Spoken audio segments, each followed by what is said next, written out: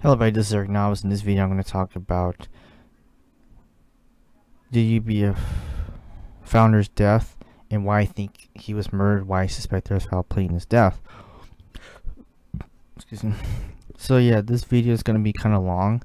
It's not going to be as long as the Chicago UBF video, which is like an hour long, but it's going to be pretty long. Yeah. And there's going to be a lot of information in this video. So feel free to pause or go back to what I said earlier. Don't worry, I'm gonna put everything I show you in this video. I'll put the links in the description below. So I started to suspect that maybe that the UBF missionaries let the founder die on purpose, because the circumstances prior and around his death were very suspicious.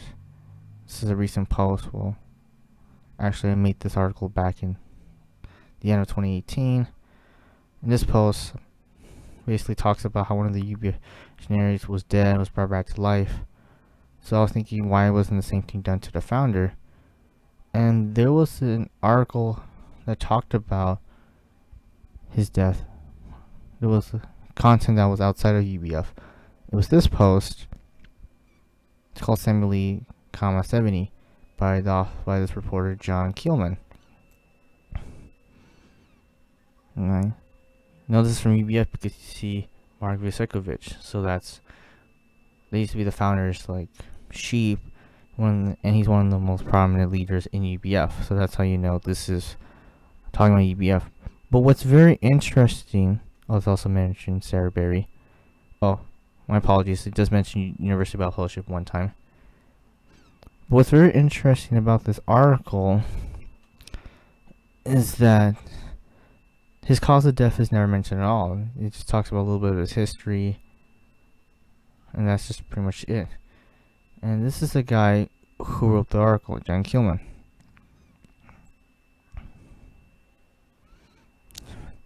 So I actually emailed him a while back asking about the article, and basically what he says is that he assumed it was assigned from an editor. I honestly don't remember. And I could understand like not remembering every single detail, but the fact that he claims or implies that he doesn't remember at all sounds very fishy. So in the fact that the article is under this guy's name.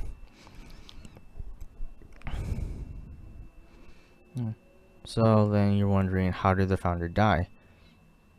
It's actually mentioned in UBF newsletter. That was made back in 2002, dedicated to founder himself. Right. This is the founder himself. Okay. Right. It turns out that he had health issues prior to his death. Right, here's some examples. Right.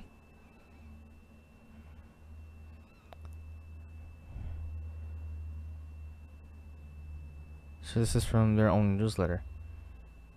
So Lee, right here that's referring to the founder, he had been on oxygen at home for several weeks under the care of UBF doctors. He was feeling much better and was thinking of going back to his office Monday morning. Sunday night, the elders all visited him and demonstrated his strong heart by marching one place 100 times. Then on Monday morning, there was an electric shortage which set his house on fire. The fire was put out by the Chicago Fire Department rather quickly, but Dr. Lee passed out because of the smoke in his already weak lungs. He had to stop and he went to heaven on Tuesday, January 8th, 2002. Alright, so there's the source where you could find it. 7-8. So, like I said here, so it really got me wondering several things. One is that how come Sarah Berry seems to be the only one who knew exactly how the founder died. And it's also very strange is how none of the UBF leaders visited him while he was hospitalized. And there's also the question of wherever the UBF doctors were when he was still alive. And this was actually talked about in the old forums on the Reform UBF, ex-UBF websites.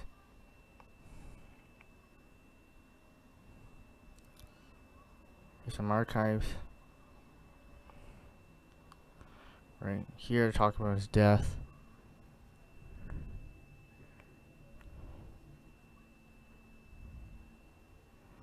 Today, the 7th in the morning, there was a fire in Dr. Samuel Lee's house. Dr. Lee was located by the fireman, was taken by ambulance to St. Francis, and later to move to the Lutheran General Hospital. Why? Why did they change the hospital? At the present time, he is in a coma.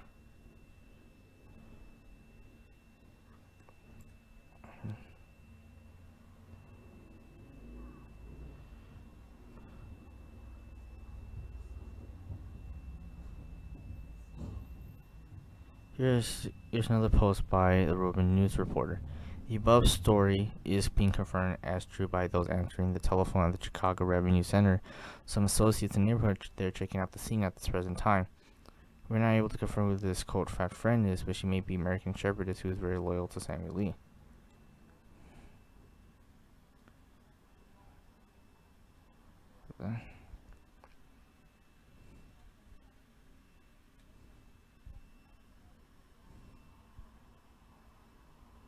And this is a very interesting commentary from this author who's known as Just a Disciple. Contrary to what was first reported, Dr. Lee had the strength to get out of the house. He was sick with respiratory problems, possibly from pneumonia, for about 3 weeks, but he was recovering and was on his feet looking to come back in the week. The fire company found him in the bathroom. Apparently, he stayed in the home to deal with the fire. As his wife went to call 911, he could have walked out with her if he wanted to. So later, I did some research. It turns out that Grace A. Lee, the founder's wife, actually went to neighbor's house to call 911, which is a little bizarre.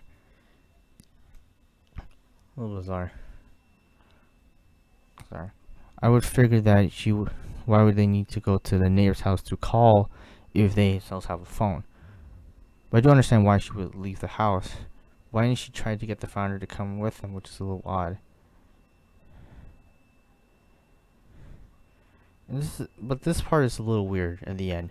Lee had a lot of faith. He had a lot of courage to try and fight the fire in such a conditional age. Wait, what? No sane person would try to fight the fire in their own home. He is not a firefighter. This is a bizarre post. This is an archive from the whole Rescue UBF website. Don't worry, I'll put a link in the description below. Alright. And this was a commentary by Daniel Hong, who was Paul Hong's brother. He died several months after the founder did. And this is a quote from his own words. Folks, if Dr. Lee was an evil person, then don't worry, God will purge him. If not, then he'll purge you folks. That was weird. This is very odd coming from a UBF missionary. You think he would be praying about the founder's recovery, the founder's safety, and hoping that he'd be alive. But his attitude towards the founder's condition makes it as though he didn't really care what happened to him.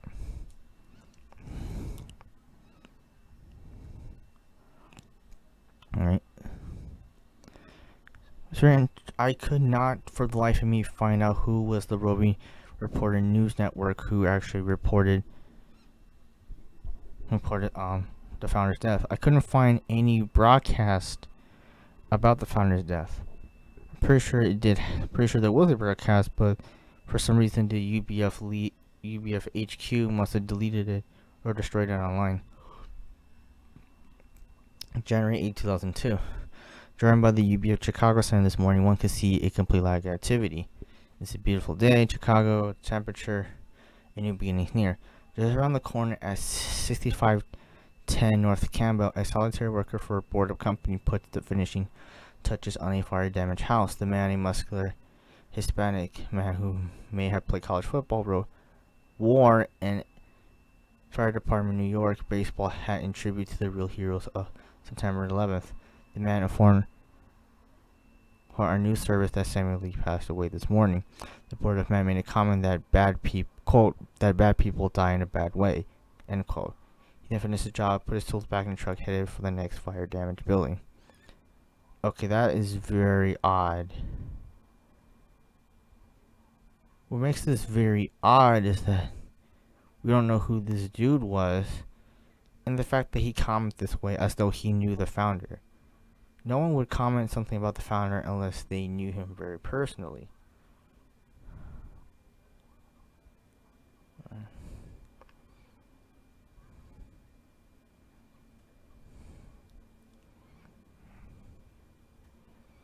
right? So if you actually type this up, you get this location. If you go on Google Maps, and if this is if this was the founder's house, you see there's a lot of houses in the area.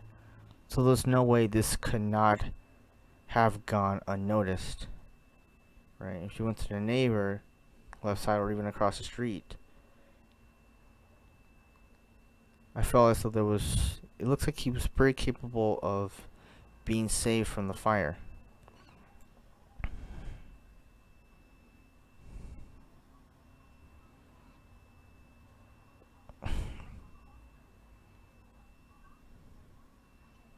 And it's just a little side note here that this is a more recent article that was on the UBF website talking about how this building was birthed through loose electricity. Sound familiar? Anyways, let me go back to more details to why this is very suspicious. Look at this photo. Notice that they don't smile. Right, there was this impression that I found that the missionaries don't even like the founder. And this is quote. This is from Joe Chung's blog. I'm gonna read this to you guys, the whole paragraph. Shortly after Sam Lee's death, I heard some interesting stories from inside UBF. One was that on that day or the day after Lee's death, Sarah Berry went to the YMCA or somewhere and took a nice relaxing swim. Other stories consisted of people like my mother, the wife of Joseph Chung, expressing relief that Lee had died, or the story of Ron Ward, who was so battered after being under Lee's direct daily manipulation for years that he was ready to go, quote-unquote, pioneer another chapter. His death was apparently one that many people in and out of UBF was looking forward to. Such is often the case with tyrants, as is also the case with many tyrants. Even while many secretly express relief that he is finally dead, UBF tries to put the best face on Lee and continue to pay tribute to him and his twisted legacy. I think this is very odd that that the co-founder would go on a swim. You think that she and other people would be seriously mourning for him. Not necessarily like putting ashes on their head, but they would be seriously mourning for the guy, not going for a swim or expressing relief. I received word from an insider that when the founder died, he saw expressions on some people on how happy they were when he died, which really got me to believe that there was foul play in his death.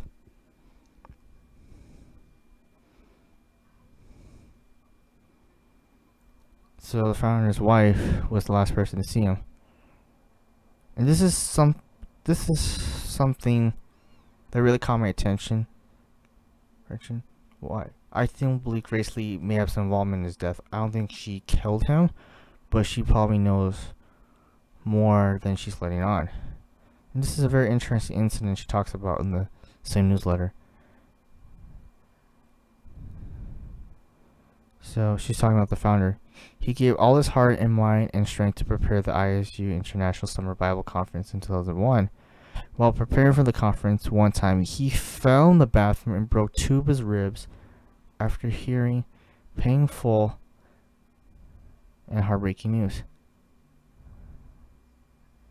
Right? And he talks about how he fell down the stairs and bruises cut all over his body. This guy literally broke his ribs and fell down a flight of stairs. So we're just going to show that something's really wrong. So there's something's really wrong about here. So prior to his death, Lee already had health issues and he was prone to self-injury. And yet, it doesn't seem like anything was done to prevent any self-injuries in the future. It's as though his death had been staged.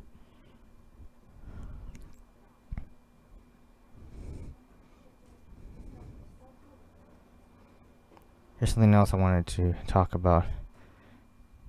At the beginning of this year, 2002, this is important because this is around the time when the third crisis in UBF was still pretty dominant. There were difficult problems in Korea, UBF, and his heart was so painful and sore that he could not sleep at night. So this is Grace Ailey, his wife, that's still writing this. When he was suffering from insomnia, he called Sarah B. Chow. She did not mind coming to help at any time of the day or night. She did not have time to take care of her family, her children, or herself, but wholeheartedly served God's servant. Yes, Mom?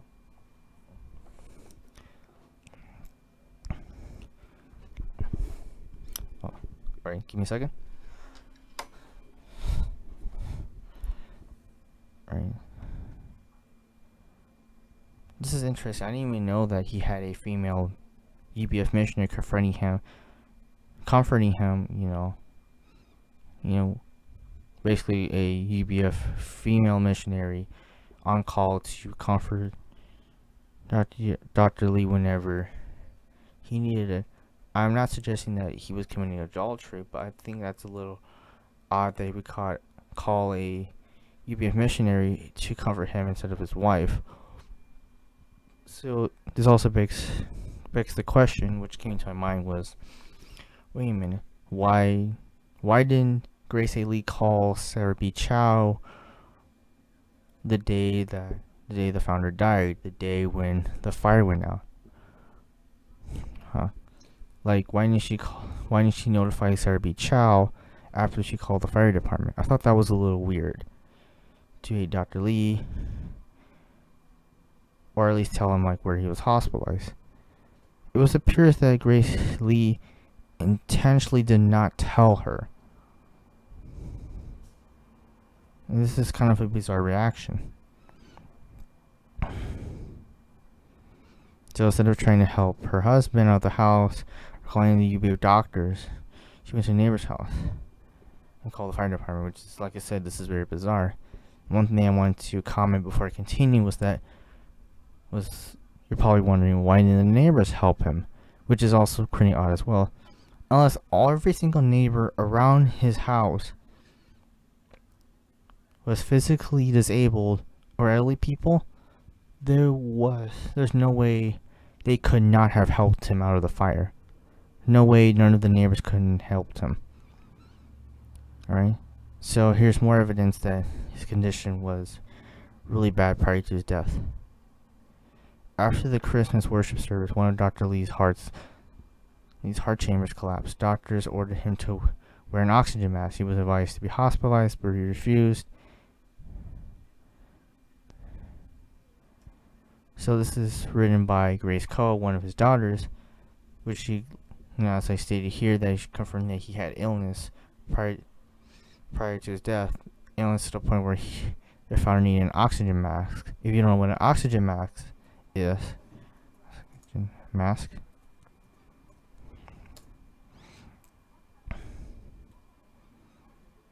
this is an oxygen mask for those who are wondering. That's an oxygen mask. You've probably seen this before, but you don't know what it's called.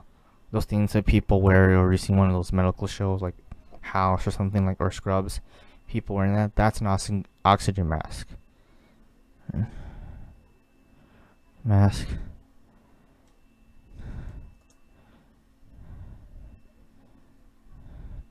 And there's an oxygen tank. No. This is an oxygen tank. This is what an oxygen tank is, because usually a mask is connected to a tank like this, or it could be like something smaller or more mobile. But yes, the founder was had to be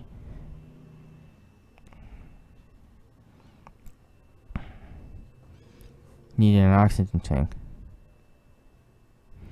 So his health didn't go unnoticed, so everybody at least in Chicago, you knew about his condition.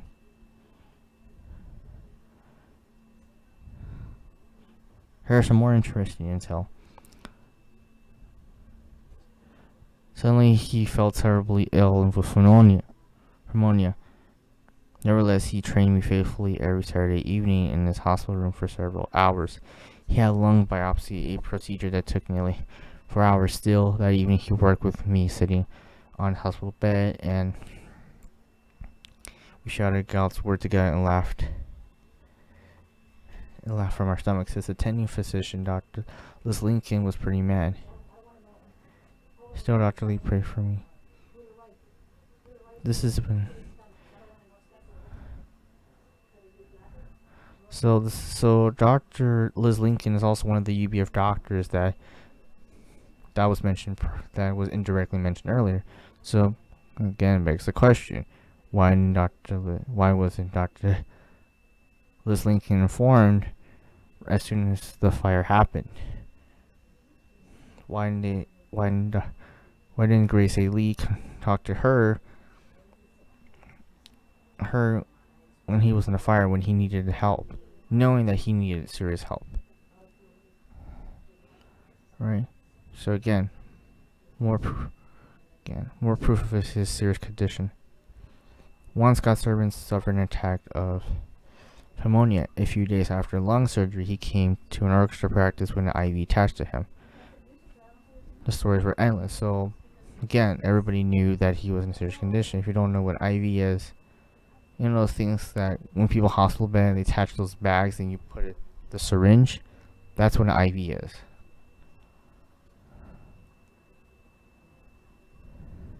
So Paul Chow kept up with Dr. Lee when he had IV, but was nowhere around when he was hospitalized. Then Grace A. Lee informed Paul Chow of the situation. And like I said, very suspicious. Right. Here's again more evidence that he was in serious health problems. Right. This is a UBF missionary recalling his encounter with the founder. I felt so bad when I saw your swollen hands and deep facial wounds and laceration with sutures. I already saw the shadow of death coming near you then. More than that, when I thought of those who were attacking this sick and old servant of God so cruelly. So yes, it's been acknowledged that he was sick at this time.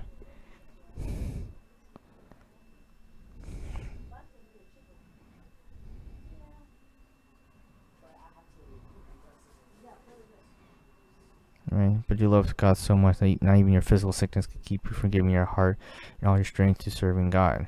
No one could stop you. He's right about that. No one could truly stop him. Right? I heard that even your weak physical condition you served through the 2001 Christmas worship service. Right? Here again, you need oxygen to help you breathe.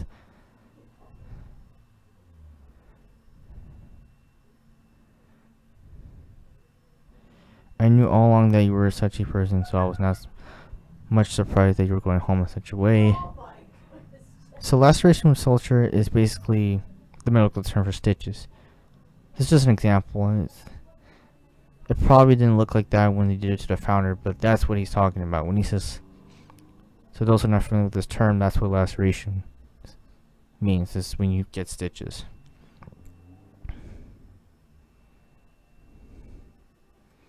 So the quote was from John Kim from one of the UBF chapters in Korea. So not only did Chicago UBF knew about the founder's death and his illness, but it seems that other people recognize his failing condition as well. On January 2nd, 2002, I visited Dr. Samuel Lee, met him. I did not expect that it would be the last time. He had an oxygen device attached to him. Right. So this is from Paul Hong. Right. He visited him in the hospital prior to his sickness.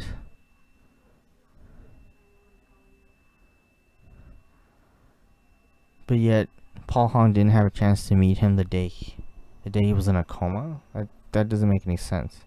Right? It makes no sense that Paul Hong had time to visit Dr. Lee the day he wasn't. He wasn't. Oh, this is a typo.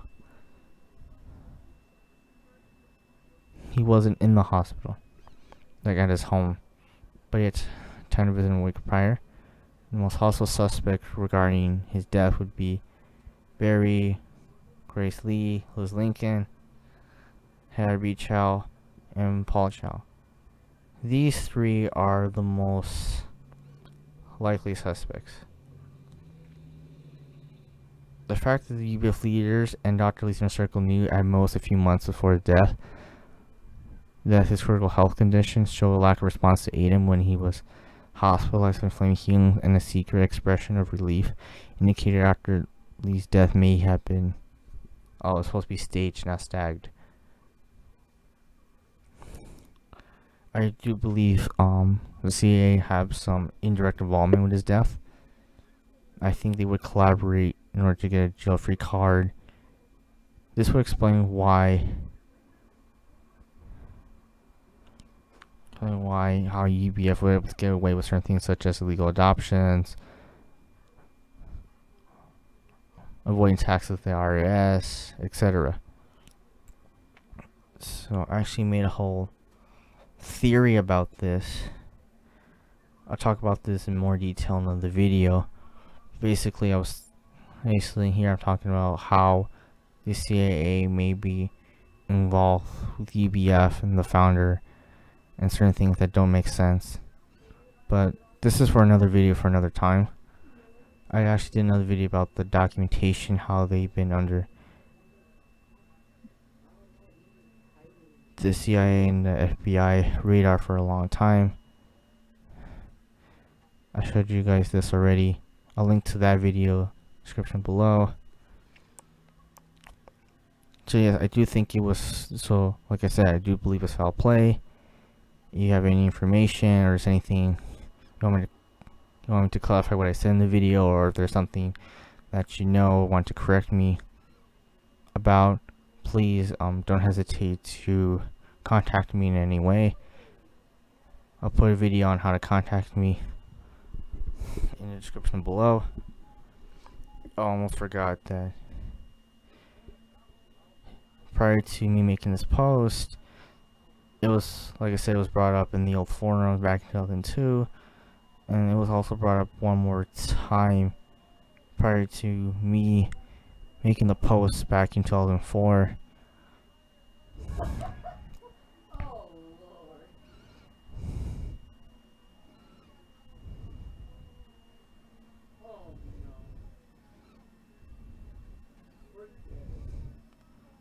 Yeah, like I said, some of the details don't really make too much sense.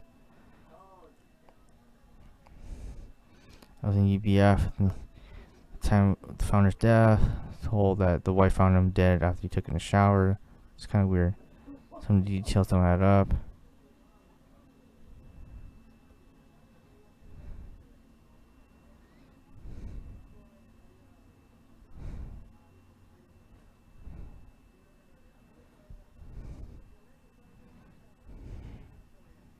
Also, by my UBF sources, that he died of smoke inhalation of fire.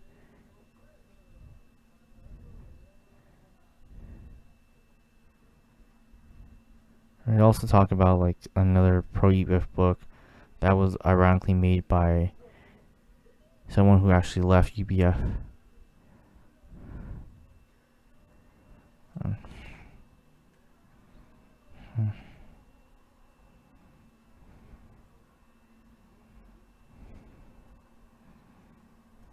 There's all links in the links will be in the description below.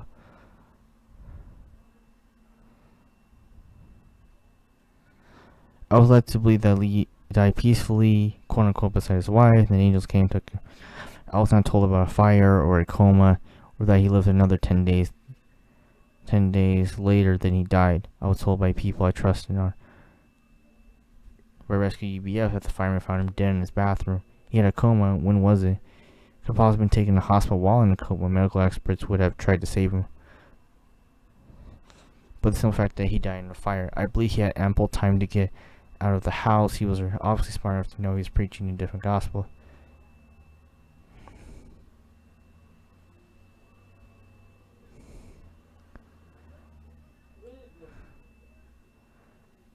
Yeah, the way he died was very odd. But I felt like they could have saved him, you know. Alright, so that's pretty much it for this video. All links will be in the description below. Oh, actually, there's some more things before I forget. one thing I want to show you is that the founder's death was actually, so here's the gravestone to it. Sorry, the image was really small. There was actually a bigger image. Let me see if I can find it.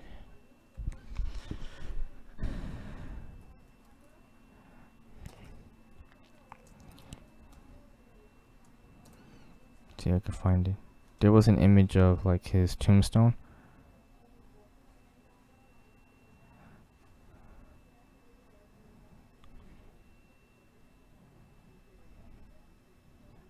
There was another image, but it seems to have been lost.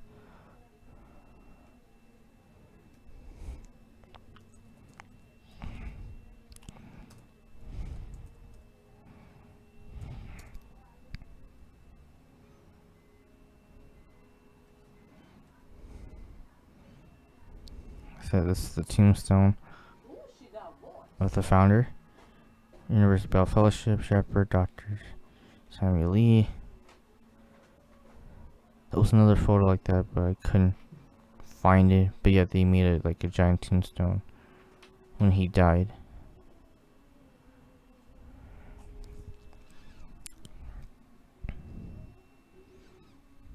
It seems like I can't find it at the moment.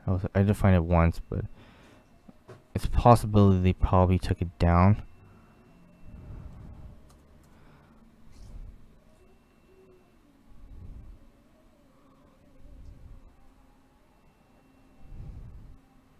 One more thing I also, before I forget to mention this video, was that the founder's death was an open casket funeral.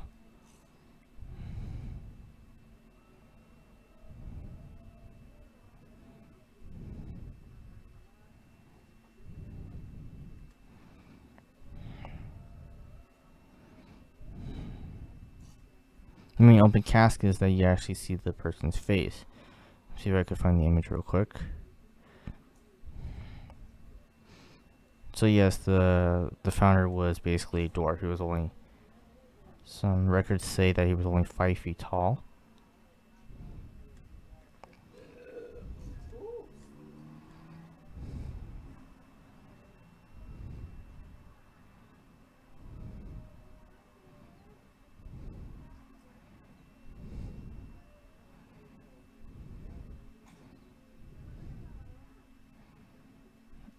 It's not this one. I think it was the second one.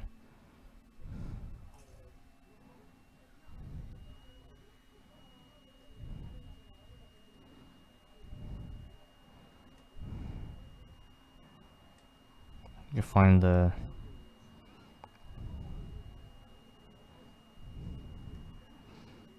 two.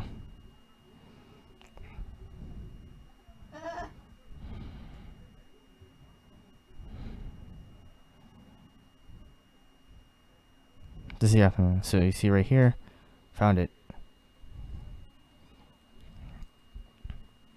So this is, you can see right here, this is an open casket funeral where you actually see the person's face.